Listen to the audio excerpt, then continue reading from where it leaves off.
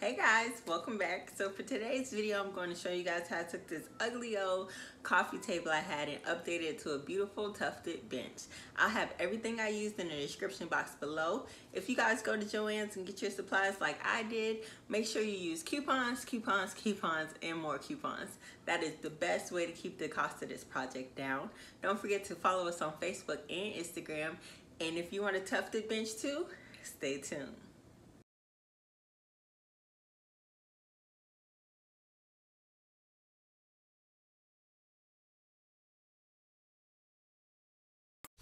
To begin the project, I'm going to cover this board that I got cut at Home Depot with the foam that I purchased from Joann's.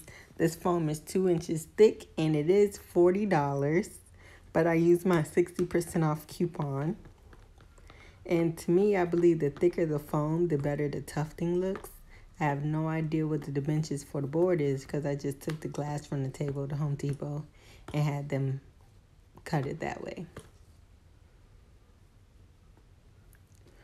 Once that's ready to go, I'm going to spray the board with some tacky glue adhesive spray and stick the foam on top. Then I'm going to cover it in some batting, which I purchased from Joann's as well, which was on sale for like 60% off. And I'm just going to staple it to the board. And I purchased a yard. I used a yard of batting for this project. And you want to pull it tight, but be careful not to rip it. And then you'll cut away the excess. And once that's done, I'm covering it with my faux leather fabric that I also purchased from Joann's. This was on sale for 40% off, but then I also had a 20% off coupon, 20% off my total purchase coupon, which included sale items. So I also got this fabric for like 60% off. And this is my first time using a staple gun, so it's a bit of a learning curve.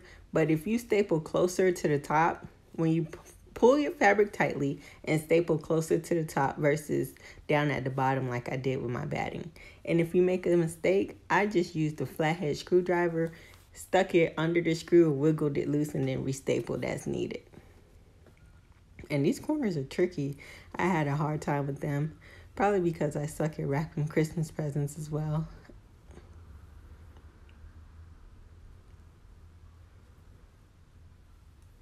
And once I have it all stapled, I'll just cut off the extra fabric as well. And I used a yard of my faux leather.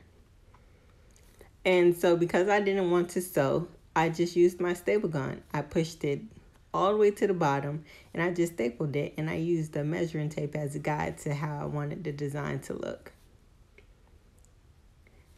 And now I'm just adding these acrylic stones that I purchased from Michael's a long time ago. And I'm just hot gluing them in. And that's it, you guys. This project was so easy. It looks intimidating, but it's really not. The way I did it was super simple, and I cannot wait to do more. So as always, guys, thanks for watching. If you enjoyed the video, please give it a thumbs up. Don't forget to follow us on Instagram, like us on Facebook, and there'll be more videos coming soon. Thanks for watching.